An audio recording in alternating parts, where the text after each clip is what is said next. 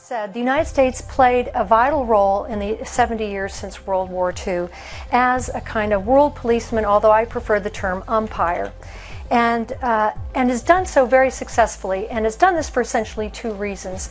The first reason is that there was a crying need at the time. There was a new world system democratically established that was under pressure and that was untested.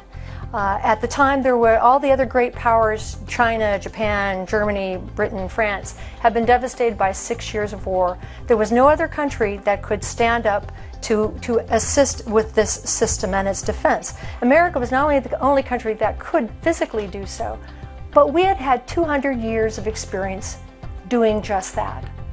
The U.S. federal government was designed by James Madison and Alexander Hamilton and George Washington to act, as they said, as an umpire between sovereign states, to take down tariff walls, to enforce common rules, to prevent wars between sovereign states.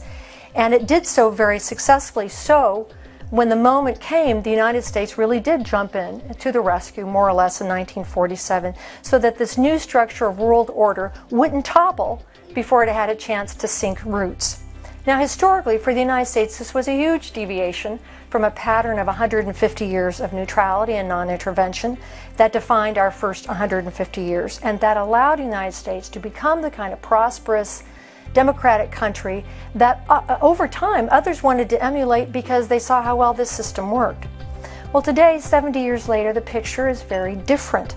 Countries of Eurasia, Europe, and Asia, which are the areas most prone to war historically, are mostly prosperous and strong. The majority are democracies. Yet the U.S. continues in an emergency role that has come to seem like our permanent role, but doesn't have to be. A role we undertook in 1947. What's the consequence? In a word, dependency. Others do not undertake the hard work that they need to do, that they know we will do or try to do for them. So the time has come to think big, to think historically, to plan boldly for where we want to be in 70 years. Any system that rests on one pillar, largely, isn't stable. We need to hand back to other countries and cultivate in them the self-reliance that is the only sure road to prosperity, success, and self-respect.